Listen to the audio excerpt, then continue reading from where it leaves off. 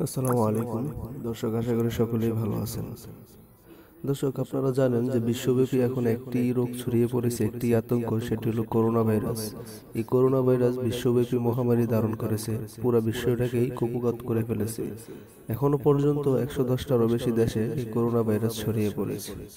আল্লাহ তাআলা এই আযাব থেকে আমাদেরকে রক্ষা করুক, মুসলিম উম্মাহকে রক্ষা করুক, বিশ্ববাসীকে রক্ষা করুক। এই করোনা ভাইরাস কেন আসছে, কেন ছড়ায়, এই করোনা ভাইরাস কোথা থেকে আসে, আবির্ভাব কেন? চলুন দেখি রাসূল সাল্লাল্লাহু আলাইহি সাল্লামের হাদিস কি বলে।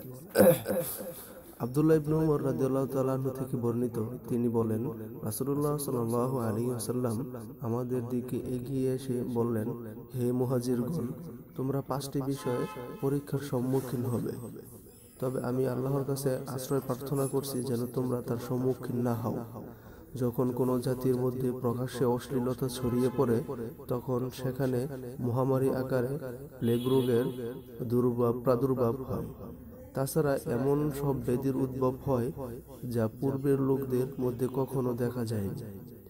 যখন কোনো জাতি ওজন ও পরিমাপে কারচুপি করে, তখন তাদের উপর নেমে আসে দুর্ভিক্ষ, কঠিন বিপদ মুসিবত, এবং যাকাত আদায় করে না, তখন আসমান থেকে বৃষ্টি বর্ষণ বন্ধ করে দেয়া হয়।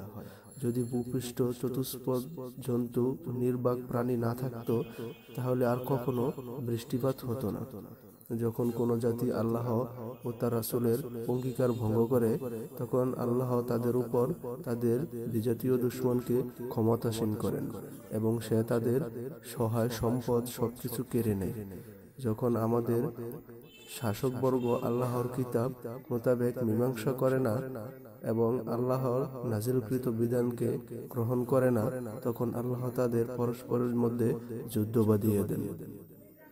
দর্শক, এই হাদিসটি থেকে আমরা বুঝতে পারি যে আসলে বর্তমান যুগে, বর্তমানে করোনা ভাইরাস নামক যে ব্যাধিটা, যে আতঙ্কটা এখন বিশ্বব্যাপী ছড়িয়ে পড়েছে, বিশ্বের মধ্যে মহামারী এখন ধারণ করেছে, সেটা আসলে আর কিছু নয়, আমাদেরই কুকাজের ফল। আমরা যে পাপ করতেছি, আমরা যে আল্লাহ তাআলার সাথে নাফরমানি করতেছি, সেই নাফরমানির ফল।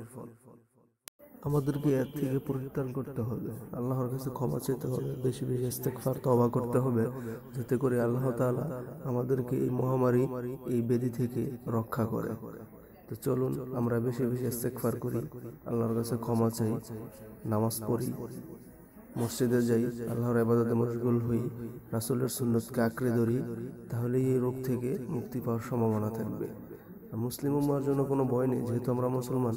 আশা করি আল্লাহ তাআলা আমাদের মুসলমানকে রক্ষা করবে, যদি আমরা আল্লাহর হুকুম মান্য করিয়া চলি। সুতরাং বুঝতেই পারছেন এই আতঙ্ক থেকে বাঁচার জন্য কি কি করণীয়। অবশ্যই ইস্তেগফার করব এবং রাসূলের সুন্নতকে মেনে চলব, আল্লাহর হুকুমগুলি মেনে চলব।